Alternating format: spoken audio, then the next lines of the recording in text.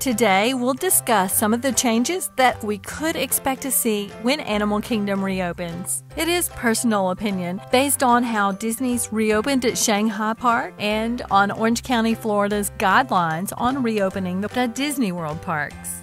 If you're a subscriber to the channel, welcome back. And if you're not a subscriber, why not? Let me introduce myself.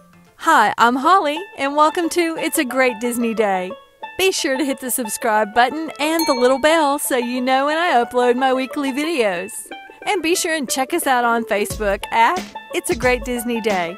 In today's video, I'll be categorizing the experiences that we can expect changes to when Animal Kingdom reopens. We'll discuss queues, food, rope drop, entertainment, and wait times. So, without further ado, let's get started.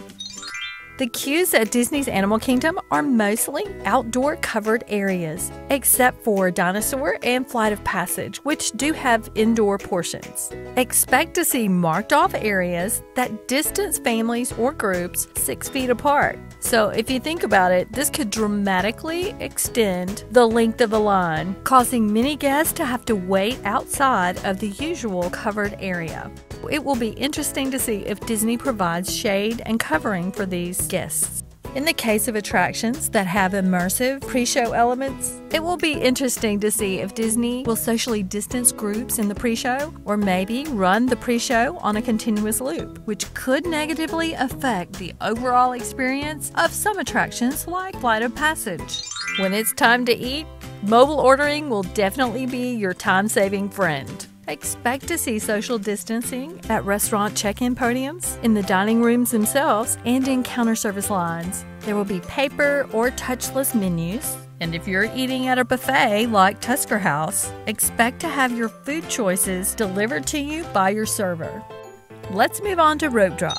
Up until the parks closed, Disney was opening the park 15 to 20 minutes before the posted park opening time. This allowed early birds to line up for Flight of Passage. So if Disney's smart, and they are, they'll want to avoid this.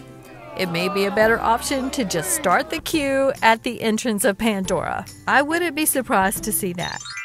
One thing that could really affect the overall experience at Animal Kingdom is the fact that street performers, theater shows, and Rivers of Light won't be operational. Large gatherings of people to watch a performance could be a health concern. It will be interesting to see if Disney can find some way to have entertainment to give Animal Kingdom's lands some streetmosphere without creating a gathering. Now, the main way I think park guests could be affected is wait times. Unless Disney can find some very quick and highly effective solutions to sanitizing ride vehicles, the time it takes to wipe down seats and handrails before boarding the next group of passengers will greatly impact the hourly ride capacity. Attractions like Flight of Passage and Expedition Everest have high-capacity ride vehicles that could take a long time to clean. Be sure and stay tuned for the next video where I'll be highlighting some of the changes we could expect to see to our favorite Animal Kingdom attractions.